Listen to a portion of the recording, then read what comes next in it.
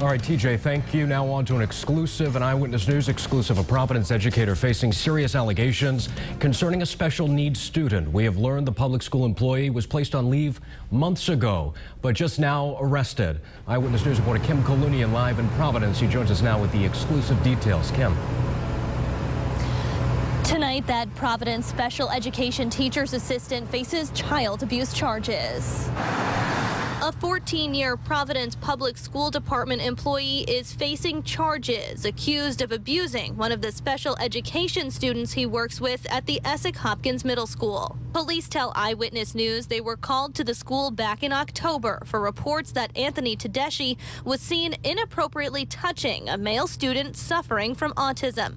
The Providence Public School Department says they took immediate action to remove Tedeschi from the Esek Hopkins Middle School. He was placed on administrative leave at that time. Today, police tell us new information led them to arrest Tedeschi Friday night. Tedeschi now faces second-degree child abuse charges. According to Providence Public School Department records, Tedeschi has been working as a special education aide since 2002 and earned just over $24,000 last year.